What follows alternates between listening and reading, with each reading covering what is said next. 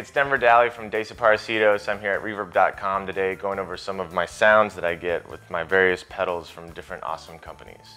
Got this Gibson RD, and I'm going to go through some different sounds here. First one I get questioned about the most is this glitch effect that I do on one of our songs called City on the Hill. So it's just a loop setting on a Boss DD6 pedal, and you can make like a quick, but I'm just hitting it super fast with one note, so it makes a kind of a glitched out sound, like a. So in the context of the song,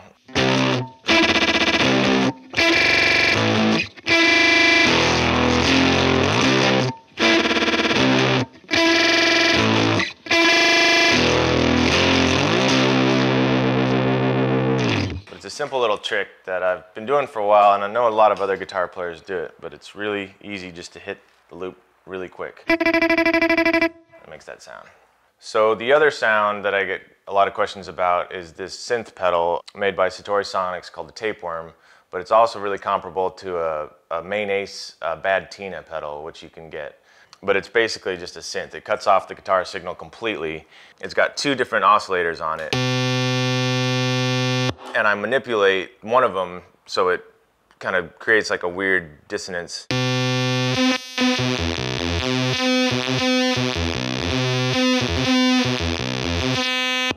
Then when you add, some distortion and maybe like a earthquake or organizer pedal to it, it sounds really crazy.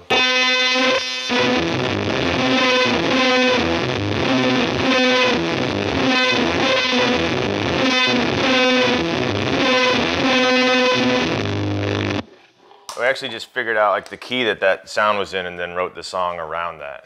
It's kind of a funny reverse engineering. Like I wanted to do that trick so bad that I wrote a song around it, basically.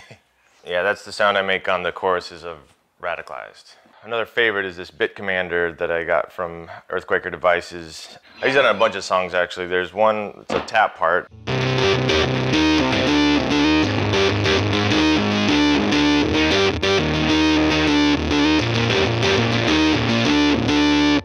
But my favorite is on a song we have called 10 Steps Behind. It's just a really simple loop I'm playing over and over, but it's just.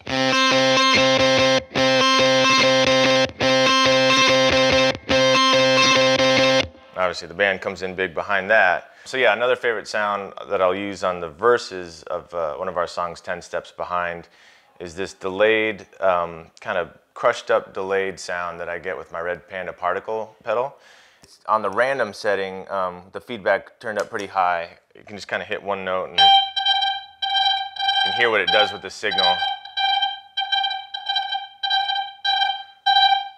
But when I play my faster part over it, it really just kind of has a character of its own.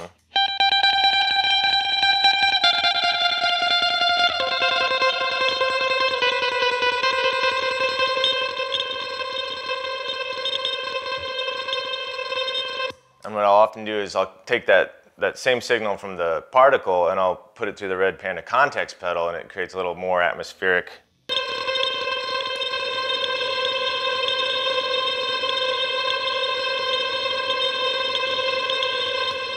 And sometimes I'll even use that as like a segue between songs. I'll just keep that sound going because it's so cool, atmospheric.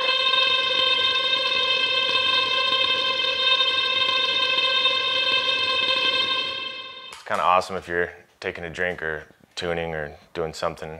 Looks like you're making noise and you're just kind of letting the pedal do its own thing.